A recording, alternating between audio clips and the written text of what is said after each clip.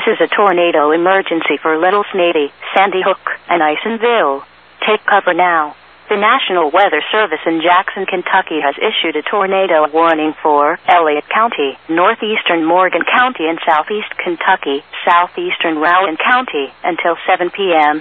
At 6:28 p.m., storm spotters and the National Weather Service Doppler radar were tracking a large and extremely dangerous tornado near Little Sandy, or 7 miles southwest of Sandy Hook.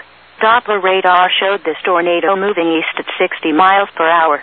The tornado will be near Culver and Bruin around 6:40 p.m.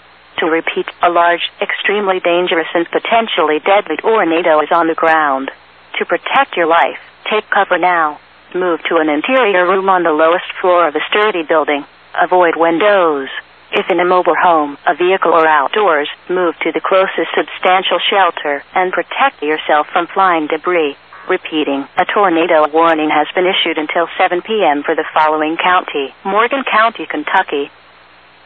On March 2, 2012, an EF3 tornado touched down in Menifee County, Kentucky at 5:39 p.m. and then moved east, hitting the town of West Liberty with 140-mile-per-hour winds at 5:58 p.m. 2 fatalities were reported in Menifee County and 6 people died in Morgan County. Several officials from Pikeville and Pike County traveled to West Liberty on Sunday afternoon to deliver tools and materials to assist in the cleanup and provide the crippled West Liberty Police Department with a vehicle. We brought down a vehicle to let West Liberty have one of our pool vehicles. They lost a few during their the disaster, obviously, and we want to get them as operational as quick as possible. Damn, thank you. Anytime, brother. Thank you very much. That's what we're here for. Anytime. That's what I was driving. But he was using a personal vehicle with the windows busted out. You know, in a situation like this, you do what you got to do to stay operational, and that's basically what the chief was doing. He was just trying to stay up and running. Before returning to Pikeville, the group stood on a nearby hill and overlooked the devastated city of West Liberty, thinking of additional ways the residents and officials of Pike and surrounding counties can help.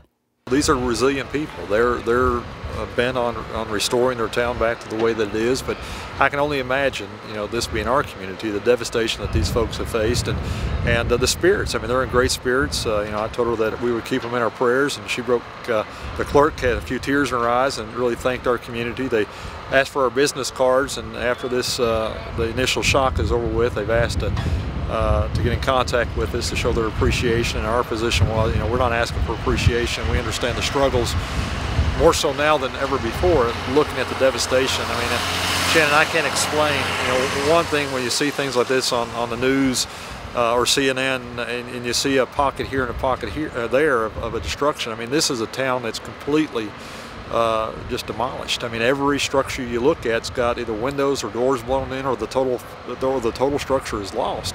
And the one thing that the clerk said that really touched me is that it's just not an outpour. Well, and from our community, but understand that they have no communication.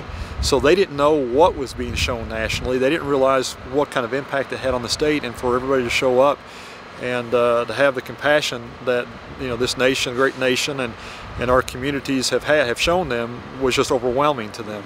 So I mean, it's very surreal when you stand and look around it and say this could have been our community. And God, you know, God bless them, and God bless what we've been able to escape. But we just need to keep these folks in our prayers and keep pouring out all the help that we possibly can, because it's, I mean, when we're gone, many years of rebuilding is what it's going to take to get this community back in any kind of condition at all. For additional ways that you can help the residents of Morgan, Martin, Johnson, Lawrence, and Magoffin counties, stay tuned to the stations of East Kentucky Broadcasting.